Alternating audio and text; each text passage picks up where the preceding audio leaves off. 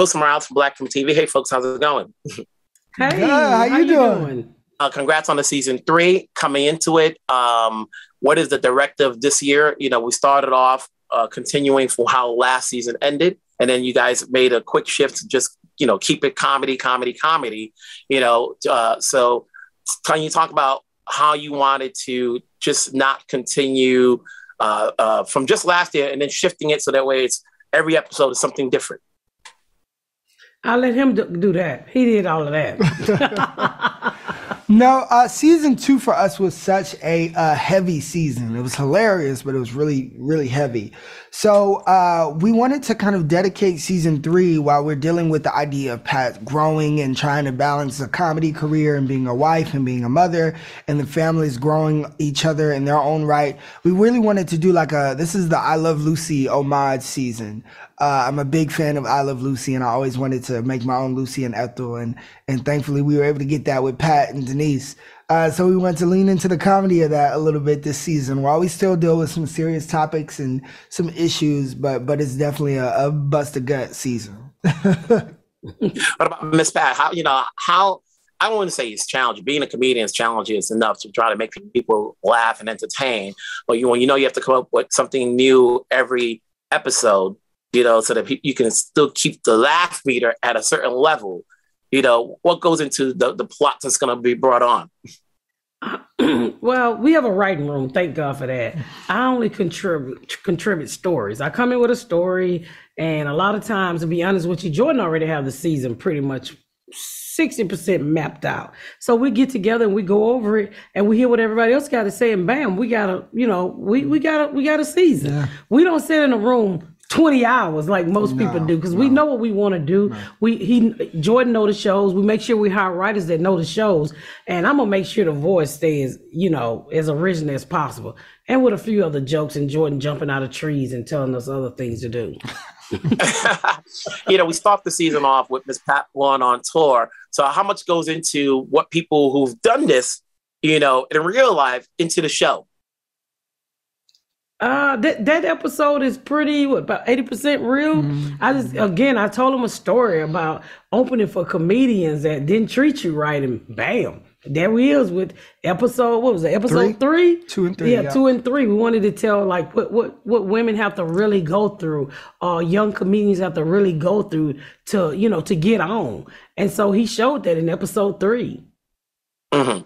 You know, congrats, obviously, on the Emmy nomination, the first BET after all these years. You know, when you get that sort of recognition, do you mentally try to say, okay, it's won, but we're not going to change who we are? You know, did you think about that for a second, Jordan? You know what's interesting is I never even related it to like the material, like wanting to change. I think I think what helps to that is the fact that it was the first season that got nominated, and it was just us being our most authentic selves. And I think that thankfully we can't help but be authentic. We can't help it. And I think that it's just the Emmy nomination just really showed that, oh no, there is a market out there for this type of television. We were doing something new. We were doing something innovative. And the fact that the Television Academy recognized it was just icing on the cake of creativity. And we sure ain't gonna change to win no trophy, because you know I can go back to track and field.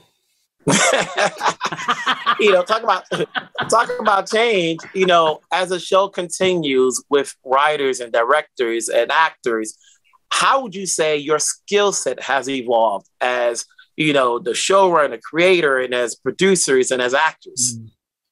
Jordan? Yeah. For me, I think that one, just generating fast. You know, I'm a playwright first, so usually with a play, it's like you got time for it to marinate, sit it in the jar, let it soak up some vinegar. You know what I mean? Really let it age in that way. And on television, it's like you gotta move with just as much creativity and just as much authenticity and quality inside of that jar, but you got to move a little bit faster. And as a showrunner, it's like, you know, you got to be able to write these stories and direct, but also put out fires on the producer side of things. So it's like you got to kind of be an octopus. And I think I'm growing new tentacles with each episode, which is something that I'm grateful for sure. Cause they be trying to cut his tentacles off. How about you, Miss Pat? Obviously, we always want to see growth in any character, but when you look at your character, what would you say, and you have a big say into this, that you wanted to see grow with Miss Pat? And with yourself as an actor. Oh, I've grown a lot as an actor. Cause child, when they first gave me this job, I was just saying lines and stuff. You should have seen how Jordan was looking at me. He said, "Thank God the people around you can act." But I think I've grown a lot as an actress. I've learned. I didn't realize you had to connect to the person or connect to your co-stars and stuff. So I learned that in the second season, and I'm beginning to like being an actress. I mean, comedy is my first, but over the last 3 seasons, it's really grown on me. You're good. And with the guidance of Jordan, because he's honest, he'll come and tell me, Miss Pat, you got to do it this way, you got to do it that way. I mean, sometimes to the point where I just want to quit, but he pushes me. So I think every episode, he helped me elevate it. And the one thing that you can never call Pat is lazy. You go to a lot of shows and actors, especially in TV, there's a lot of lazy actors, but we don't have that on our set. And I think it helps that because we do treat it like a play. We rehearse Monday through Thursday, and then on Friday we got a live audience, but there is no phoning it in. There is no, and Pat has all these different jobs, but yet she still finds a way to come in and give it her all. And she's just watching her morph into becoming the great actress that she's becoming. It's just a beautiful thing to watch. Because we truly believe it starts from the top. Yeah. Mm-hmm. Jordan, I want to say congrats on the Broadway show. I did get to see it, so we get to talk briefly and so forth. But, there's a lot of programs on nowadays on TV, whether it's streaming, cable, network. Obviously, you got theater, you got films. With the recognition that the show has gotten, there's a lot more eyeballs. What would you say for a new audience coming in that's going to help them stick around and watching the show if they don't have time to have seen the previous 2 seasons? I would say just dive in and get ready to laugh, get ready to, feel like you're watching those old school All in the Family, The Jeffersons, Good Times, Fresh Prince, Martin.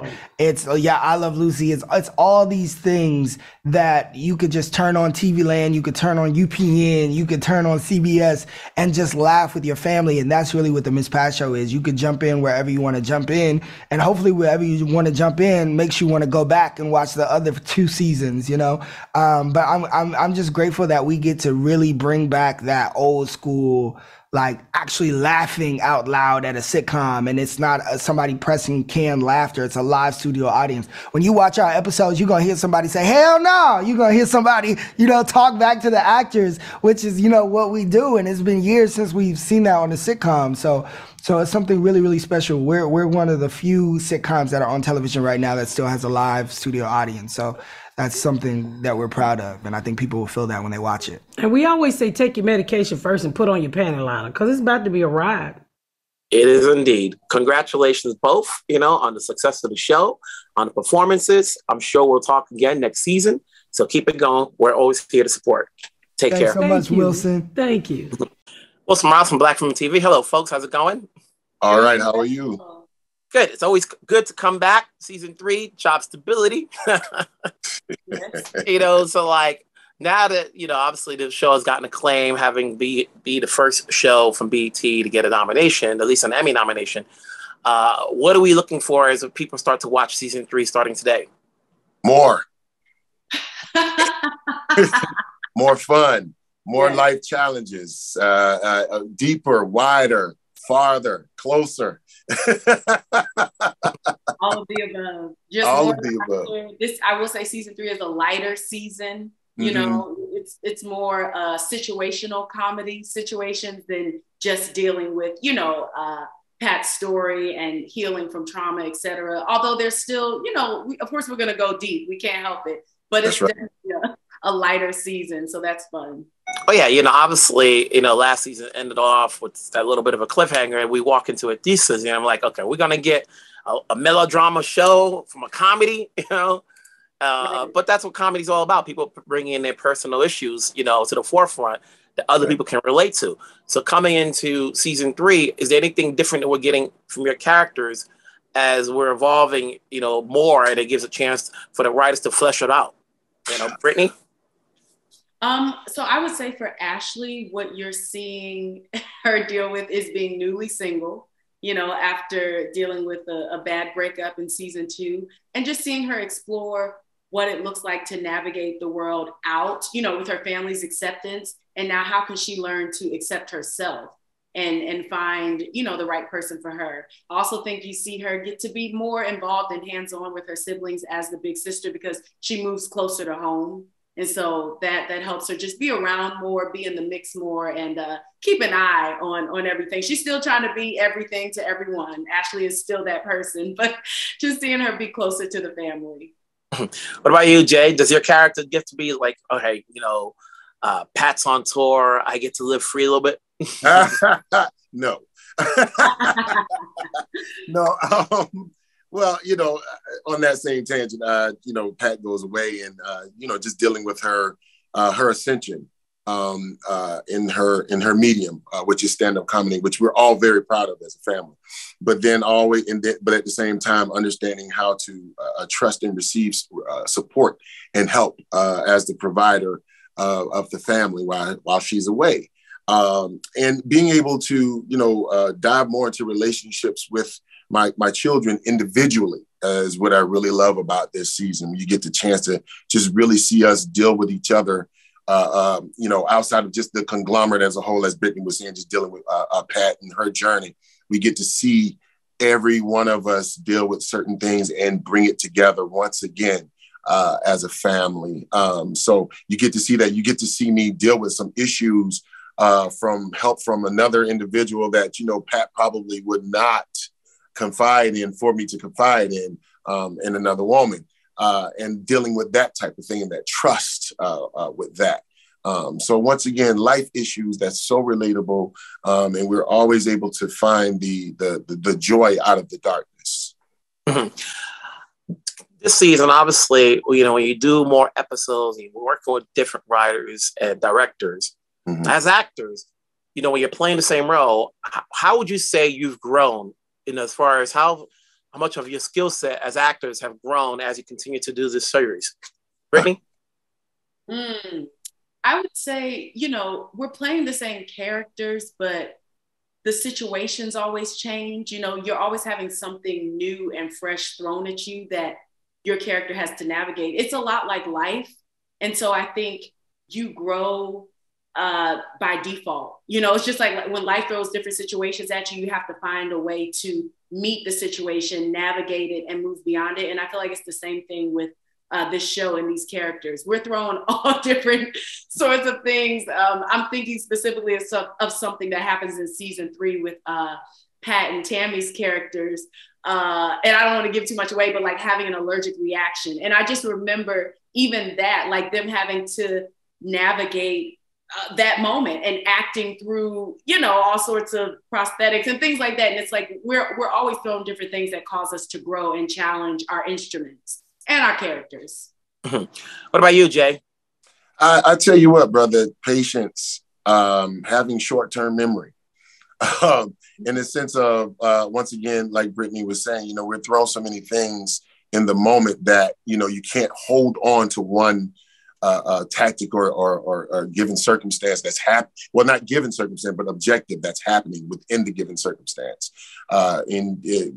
Different directors coming in and out, understanding how to adapt to their style and their vision of how they want the episodes to go and how they want these characters to be relayed through that inanimate object. You know what I mean?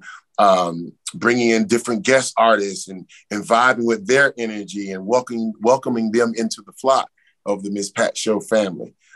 So for me, it's about patience, short-term memory, and learning how to continue to make things fresh for myself.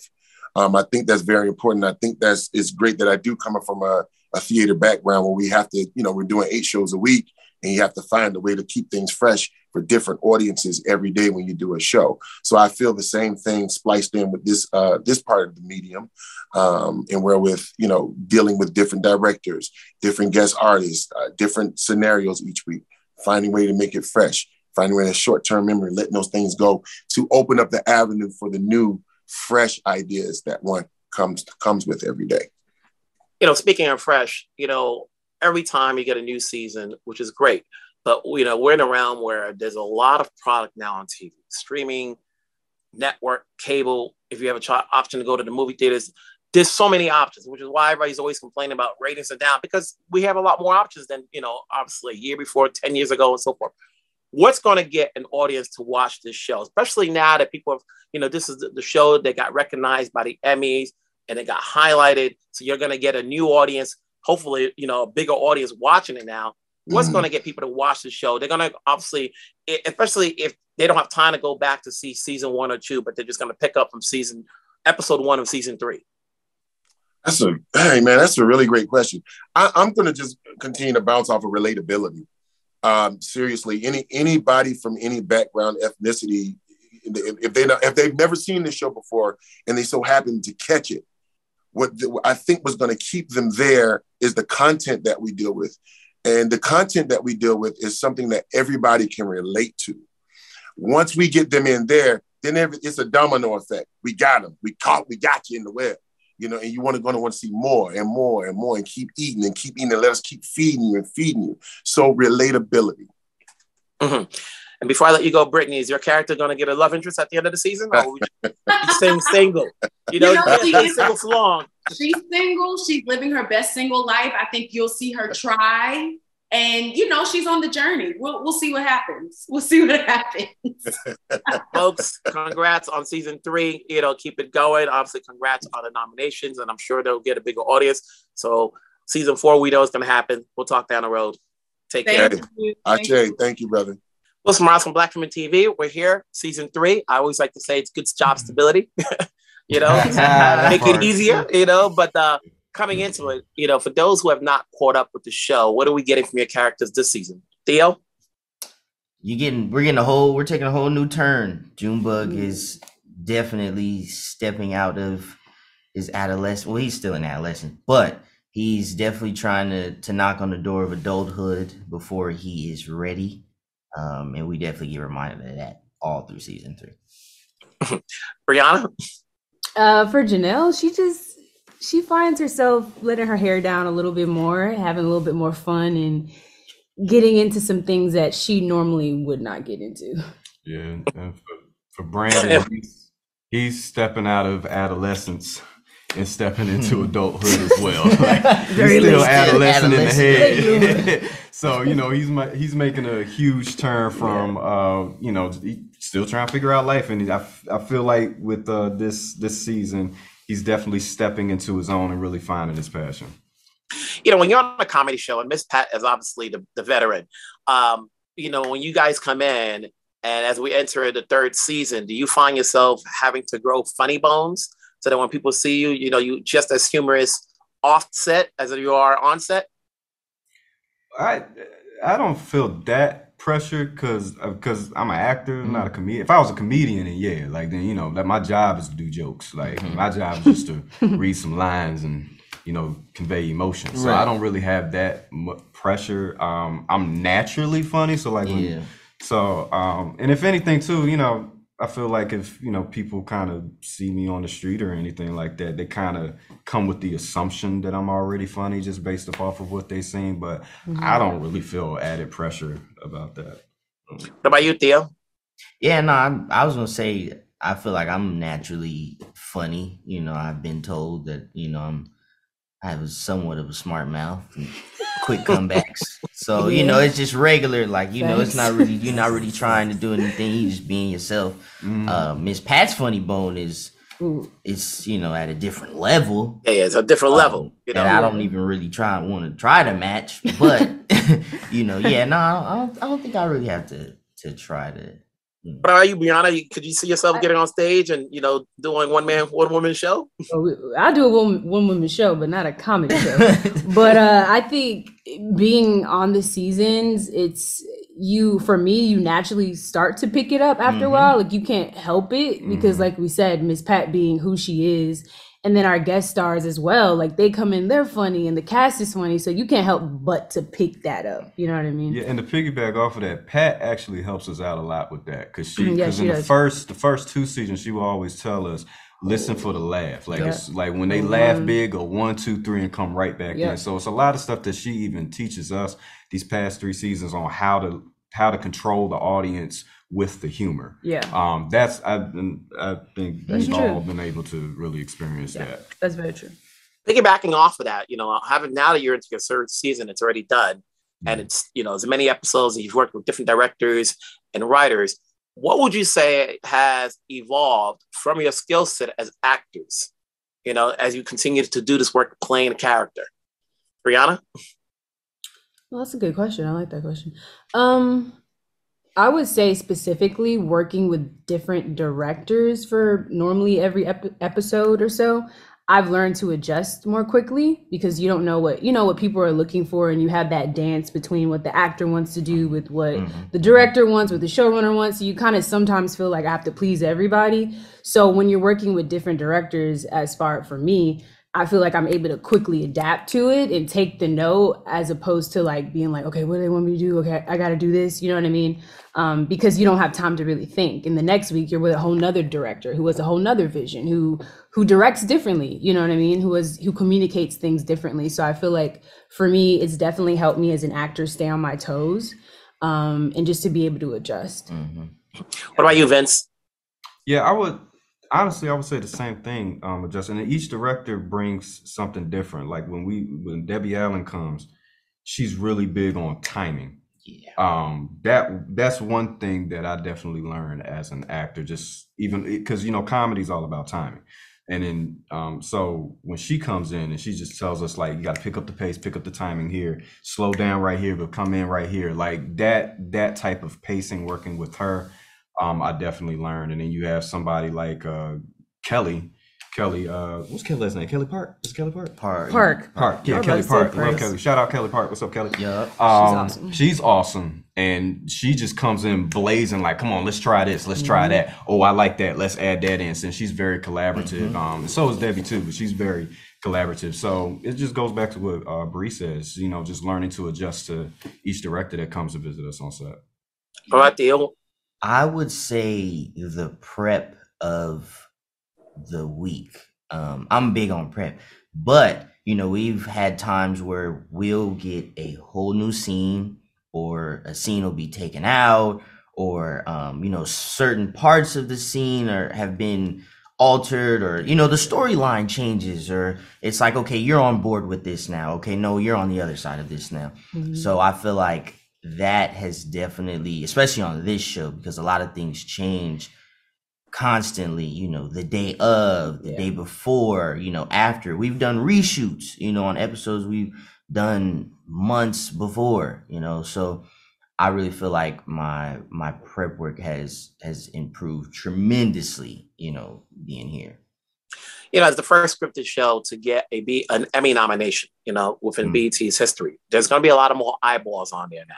And so I always say we already got a glut of programs between streaming channels and cable and networks. And if you decide to go to the movie theaters, we have a lot more options, but when people hear about this show and they saw the accolades of this get, they're going to be tuning in. What's a good reason for people to start tuning in, especially if they don't have time to go back and watch the previous 2 seasons? Well, I'd say number one, we talk about real things, and we hit home with a lot of things that people talk about in their living rooms that might be afraid to really, or haven't really seen it on television before. But the cool thing is that we cover it with the comedy as well. So it's like you're getting a lesson as well as you're laughing, and you know what I mean? You could connect to different characters in the show who's like your mama, your grandma, your sister, your brother, but you're also getting gems, like gem things that we talk about that people should be discussing, and probably maybe they're scared to talk about it with their parents, or you know what I mean? So I feel like with this show, no one's really doing it like that, as in your face as we do it. Yeah, Jordan and writers, especially Jordan, he does a very good job of pushing the envelope, not even just with the comedy, but with the topics. And even from season 1 to season 2, and now with season 3, he knows how to find certain topics that happens within the Black community that we all discuss amongst ourselves but haven't really seen on television yet. And he knows how to write certain things a certain way to make you laugh, but then at the same time make you cry, make you think about things and start conversation. So with this season as well, just like with the previous seasons, it's just more, it's different topics that I haven't seen on television yet to be addressed that that will be conversation starters. And Jordan does a very good job of finding those topics. So with this season, it definitely got to watch it, especially with Terry's character. It's a lot going on with Terry's character that I believe the audience will definitely enjoy. The more you do episodes and the more the season grows, are you guys given the liberty to talk to the writers to see maybe you want to do something different with the character? Or is it just more like, here's the script, boom, just do it as it is? Or are you given a chance to, add in your opinions? Theo? Nah, it's weird. It's actually the opposite of that. We're very much a collaborative ship. Just Pat and Jordan they're driving, but we all definitely, they ask us things, what do you think, or how would you feel, if this were to occur, or, do you feel comfortable doing this, or what's what's the middle ground, so it's always, I don't think it's ever been a time like, nah, here's the script, you're gonna do it. Yeah, they don't do that at all. So at the end of the day, obviously, it's a comedy shows. Do you guys watch other comedy shows? Or, actors like to say, I don't have time, but do you guys have time, to watch other shows that come on besides just working for this particular show? I'm a big comedy fan. So I mean, like sure. Fresh Prince, Martin, the Richard Pryor show, all of those shows. I would even throw it back. Green Acres. Like I watch a bunch of sitcoms, Martin, In Living Color, Chappelle My Show, Wife and Kids, My Wife and Kids, Bernie Mac Show, Steve Harvey Show, all the old Jamie stuff. Foxx Show. Does anybody ever go into, do you guys ever read, social media to see what people say about your characters? You guys into it? I try not to do that. Nah, I don't do that. Sometimes, it might come across, you can't help it. Yeah. But once you get a little taste, you gotta stop. You can't keep, because you go deep, and then you're like, oh, I can't unsee that. So when we did the live tweet last year, when we live tweet, that was the first time I actually saw. Yeah, because it came in interaction. right. It right would away. come in as they were watching the episode. That was like, cool. oh, Junebug is this, and Brandon's so stupid. Like that was fun. That's the most I've seen. Well, congratulations, obviously, on the season 3. Congrats on the accolades the show has received. I'm sure, we'll be back again, talk season 4. But wherever you guys are at, take care, stay safe. Thank you. Appreciate it.